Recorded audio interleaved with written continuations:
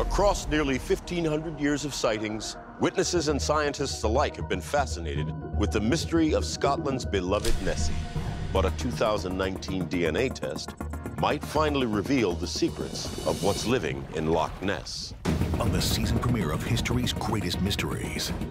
Anybody who has ever watched a crime show knows that the best evidence to provide the identity of the culprit is DNA evidence. They find about 3,000 species, if you can believe it.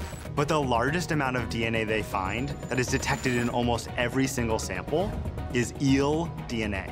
There are a ton of eels in Loch Ness. Could there be a monster eel? Very possible. The largest eel in the region is the European conger. It can grow to almost 10 feet long and weigh up to 160 pounds. Could that be Nessie? History's greatest mysteries. New season Monday, January 30th at 9 on the History Channel.